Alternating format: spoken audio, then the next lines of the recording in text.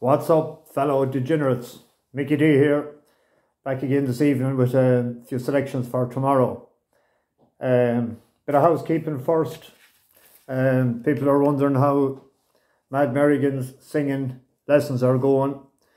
He rang me this morning about, must be 6:30, I'd say. He was looking for honey. And I said, what the fuck do you want honey for? So he said that the singing teacher encouraged him to, when he wakes up in the morning, to get honey and gargle it, and it'll improve his voice, the vocal cords. So he started singing the scale for me, the do, re, mi. I tell you, it'll take more than honey, and God help, he must have patience, but he's going to stick at it anyway for another couple of days anyway, see how it goes. So I wish him and I wish her the best of luck with that escapade. So just like to thank everyone for the nice comments, and there was a lot of them yesterday evening. It was my first one on my own. It felt different as well. I was actually nervous at the start, and I forgot stuff I had to say, and I'm a bit more relaxed today. So thanks very much, and it's great to see people from far and wide. You know, looking at the channel, you have the Vikram from India. It's great to see that, and I hope he fills his wheelbarrow full of rupees. And I see somebody as well there that they're a Galwegian living in Boston. Tony, is it? We do call them herd and chokers from my neck of the woods, but great town, Galway. Best favourite place in the world, and I was all over the world. Galway City, great. I'd encourage anyone to go and visit it sometime. So today, the song years ago, my mama said there'd be days like this. It was one of those days. I sort of knew when I seen Call the Fairies drifting out on the exchanges to 12 to 1 before lunchtime today. I knew that that goose was cooked. Didn't run well at all. Don't know where it finished actually. It fell out the back of the television in my front room anyway. So it'll be gone off the radar, because it wasn't a great race, and when it couldn't be in the first three, you know, forget about it. And the other one, Numbers Man, he didn't want to know about it either today. Didn't want to line up, didn't jump off with the rest of them, had to be sort of urged. So jumped the first one, very clumsy. That was it. I knew a long way out. And actually, the other one was the one I looked at last night, and I had a reverse forecast because it had a second run back from a wind up as well. And there was money for it last night, hours after I done the recording, 9 to 2, went off 9 to 4, won again, won handy enough, but it wasn't the day for Numbers Man, so he's in Merrigan's Black Book, I think, as well now after today. So anyway, we'll try and do better, as I'm just a regular Joe Soap. I'm not, I'm just trying to get the next winner, and I try and just share it as best I can. So hopefully tomorrow maybe a better day. Anyway, I have 3 selections for tomorrow. Fairly confident, as confident as I can be at this time of the evening. This just gone 5 o'clock now on Monday evening. The first one is in the 155 at Limerick, a horse called Lake Chad, a 6-year-old trained by Philip Fenton.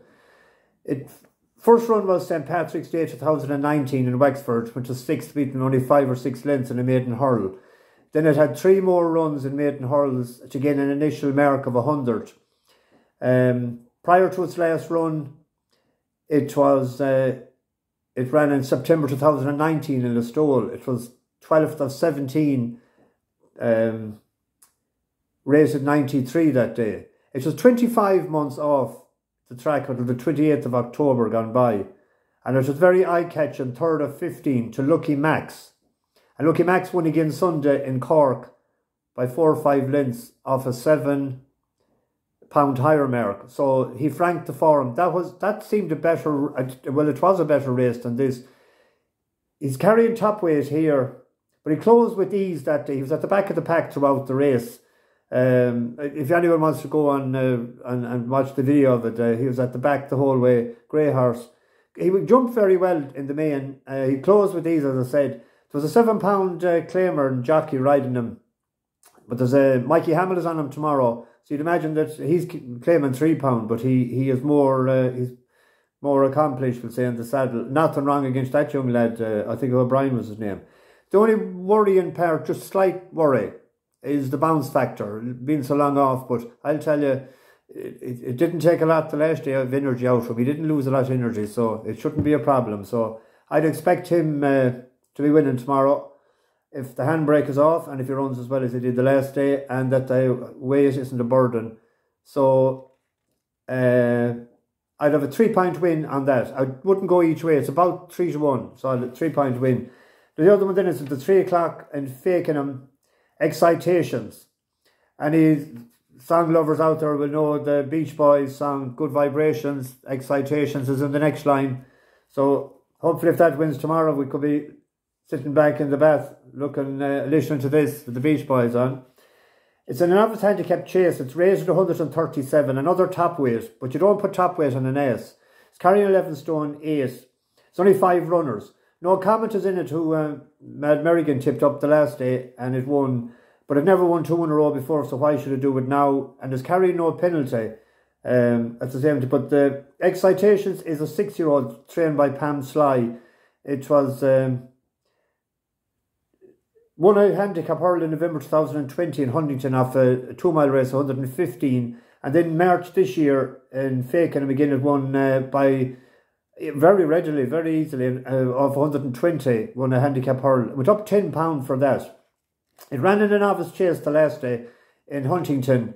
It was second, beaten 11 lengths by Miller's Bank. Miller's Bank is rated 153, so there's 122 pounds of a difference. He was only 11 lengths behind. Now, I know he'd have finished third because Kadzan fell 2 out, but the Cahill Don was a good guideline. He's rated 138. He was back in third. So he jumped in the main pretty good. He was cautious enough with a couple of the ditches, but you'd have to be expecting that first time out. So it'd be a 2-point win tomorrow. He's a 5-2 shot. And then there's a horse running in Ayr, the 105. Be the difference for Philip Kirby. There was a big gamble on it the last day, 5-1 into 6-4, and it looked all over a winner coming down to the second last. But with the horse in front, it veered across him, hit him, and then it came back and it hit him a second time. Now, he did go on to beat that horse, but a horse way on the outside went up and won it. So the money was down the last day. They'll be trying to get it back out of the bookies. Sashels, I wish them the best. I hope they do. Now, I'm not going to put in a win bet on him, but what I'm going to do, rather than double the other two, I'd recommend something like a €2 Trixie. A Trixie for people is there's 4 cross doubles. So that'll be €8, right? And do a €2 treble. So with the odds that's there for a €2 Trixie, it'll pay 146. Odds of 5-2, 3-1 and 7-4. And your treble will be 77. So for your tenner, if the 3 of them won with those odds, you'd have 223 back. So that'd be grand, wouldn't it? You're only risking a tenner. Now, if anyone wants to back that singly, go ahead. And if anyone wants to do a double on the others, but I'd call it the Mickey D special. When the 3 of them that I like, I'd put the 3 of them together. There's a big option as well on people that bet online when you do a Trixie. If the first 2 come up, you have an option of cashing out. You can't do it with your betting slip in the shop. So I'd recommend if you're doing it online, just to look before, if the first two are up, just to look to see what cash out, and you can make a decision yourself whether you could take the one that's more and just let the treble ride, because you still get the double if the other, the first 2 up on the you'll have that got by then. So wish you the best of luck tomorrow. Thanks for all the comments, and try and come back here tomorrow evening as well at the same time with another couple of winners. Best of luck to everybody. The time for cotton is over.